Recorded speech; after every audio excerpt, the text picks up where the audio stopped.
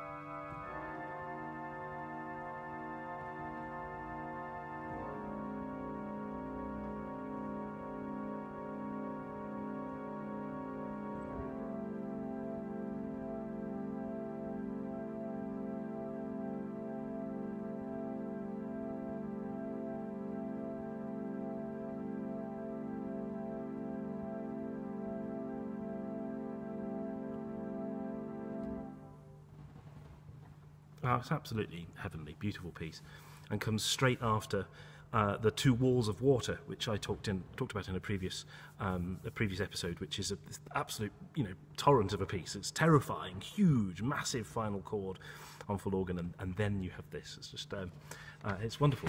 Now, in technical terms, these slow chords, what I invite you to do is to listen to this particular series of chords from a couple of pages later, with your eyes shut, in fact. Listen to these chords.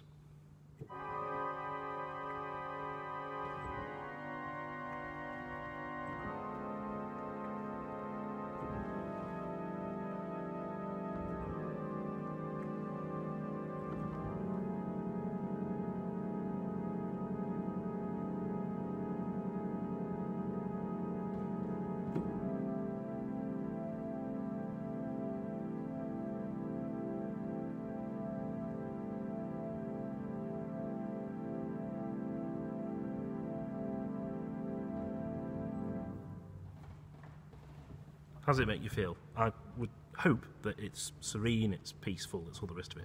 Just for fun, I'm going to move the camera, which is not very professional, but now I want you, to watch my hands. I hope this works. Watch my hands while I play the same series of chords.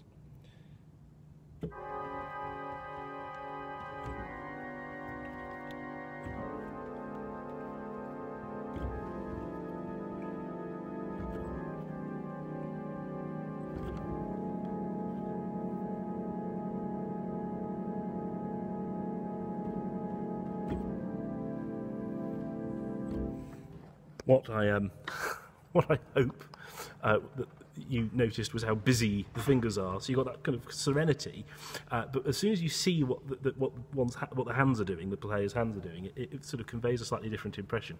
So there you go. There's a justification for organists hiding behind curtains. The art is to hide the art, someone once said. Anyway, so although it's a slow piece, although it's basically quite easy, there's still stuff to think about with these chords. Messiaen, of course, being a control freak, a details man, there's fingering suggested, which, frankly, given that I'm also a control freak as well, is quite handy, because I would have blatantly peppered the page with pencil markings had Messiaen not provided them helpfully for me. Something else to say about this piece. Now, if you go back to the opera, St. Francis, the piece immediately prior to this, that dominated the 1970s for Messiaen. If you go and look at the other massive orchestral / choral pieces that preceded that, Transfiguration, so on and so forth, look at the orchestration, or listen even better, and there are some moments in those pieces where there are extreme bass effects, real sort of really dark sounds, and the orchestra's full of contrabassoons and all sorts of stuff like that. So go and look at that. Go and have a listen. I mean, it's only about 7 hours worth of music I've recommended you go and listen to. Go and do that. And listen out for those bass effects. And then look at the pieces and listen to the pieces that Messiaen wrote in the last 10 years of his life. So after Livre de Saint-Sacrement, basically. Listen to the pieces there. And you'll notice, particularly in his orchestral writing, the bass has not disappeared. Of course it's not disappeared. But the writing, the orchestration is much higher. How could I put it? It sort of floats. These deep bass sounds have gone, and no longer do they underpin the heavenly string writing over the top, for example. That just floats there instead, without these heavy bass notes underneath. I've probably not done a very good job of explaining that, but what I'm trying to say is that's sort of a new thing in Messiaen's writing, right at the end of his life. That is a new thing, or something, a particular way of scoring, or a particular texture that comes to the fore more in his later works than it did previously. My favourite example, in fact, are the 5, or are they 6, little esquisses, little sketches for piano that he wrote in 1985, I think. Absolutely beautiful pieces, frankly my favourite pieces of Messiaen, little bird sketches. Each one is only 2 minutes long. They're wonderful. But they're very, very high up. None of the sort of dark piano effects you hear, for example, in some of the earlier bird pieces from the 50s. But it's very delicate, very light in texture, this music. And indeed, I've read somewhere, I think Peter Hill saying that actually it's helpful if the pianist just sort of sits slightly further towards the treble end of the keyboard, because they could become more comfortable to play. This piece is the same. I found with this and with movement 2 and with movement 15, Le Joie de la Grâce, I actually find it more comfortable to move slightly to my right on the organ bench in order to be able to play comfortably these chords which are high up. Because this piece, and movement 2 and movement 5, point in the direction, as far as I'm concerned, of these later Messiaen pieces where the deep bass has gone.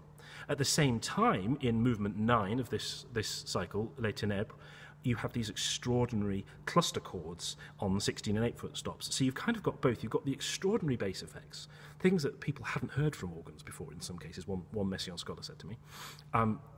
you know, from their point of view, anyway, they'd never heard an organ make such a noise. So you've got that in Les Ténèbres, the really dark sounds, the sorts of things you find in Les Stigmates, one of the acts of the opera, for example.